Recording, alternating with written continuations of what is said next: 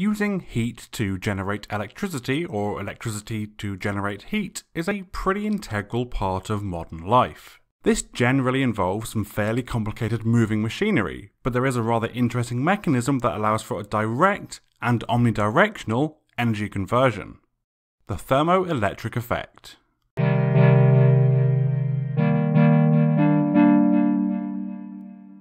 Almost every kind of power plant converts heat into electricity by boiling water to produce steam, which turns a turbine that generates electricity.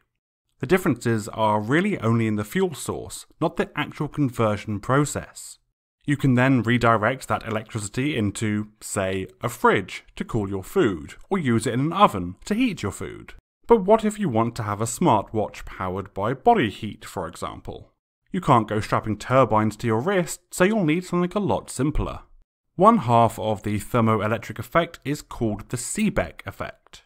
Here we have two semiconductors and a heat source.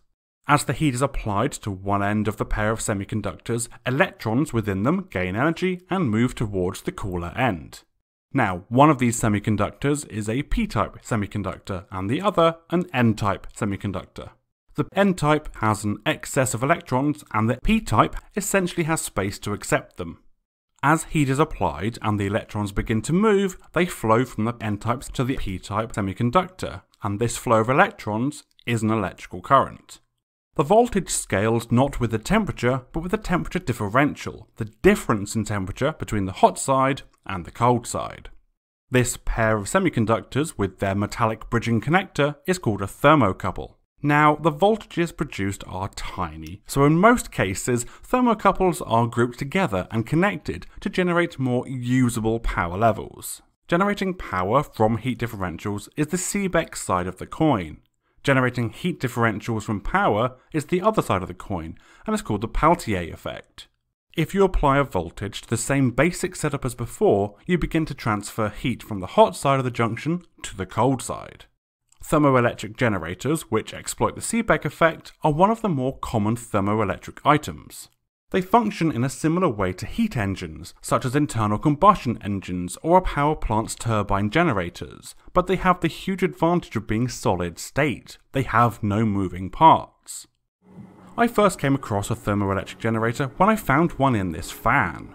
It's designed to be placed on top of a wood-burning stove and circulate air to improve the heating efficiency of the stove. Heat from the stove radiates upwards into the thermoelectric generator, which produces a charge, and this in turn powers the fan. Now, the Seebeck effect works with temperature differentials, not just outright heat. If the top and the bottom of the fan were the same temperature, and both sides of the semiconductors were the same temperature, a charge would not be produced.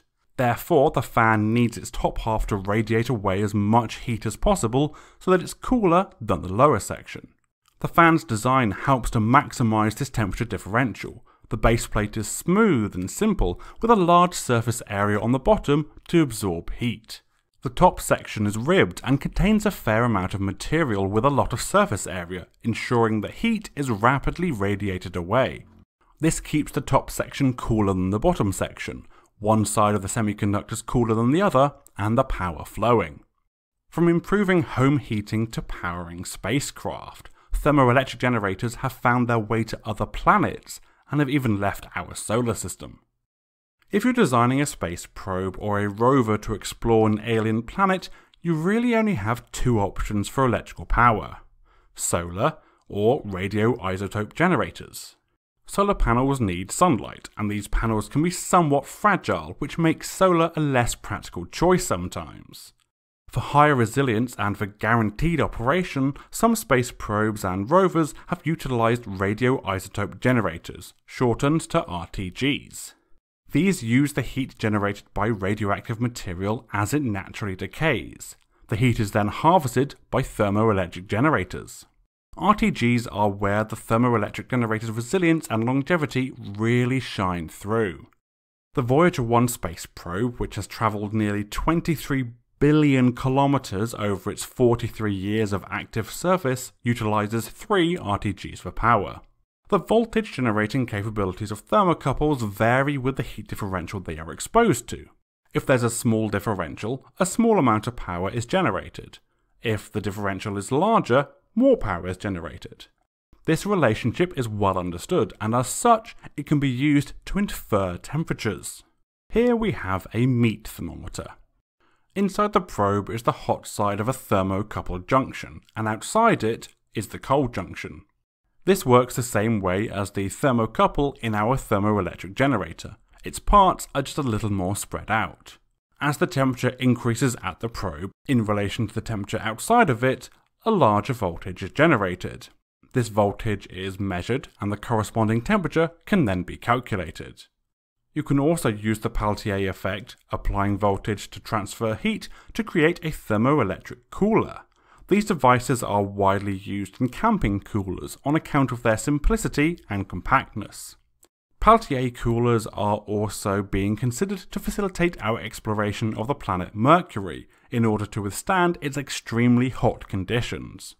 One rover design uses a tungsten shield lined with Peltier coolers to radiate away the blistering heat which is enough to melt zinc. So that's the thermoelectric effect. Don't forget to subscribe. If you want to support my work and get a whole heap of extra content, you might consider supporting me on Patreon. You can find me at patreon.com/themediaward. You might also like my podcast. You can find links to it down below, or just search for the Media Ward podcast.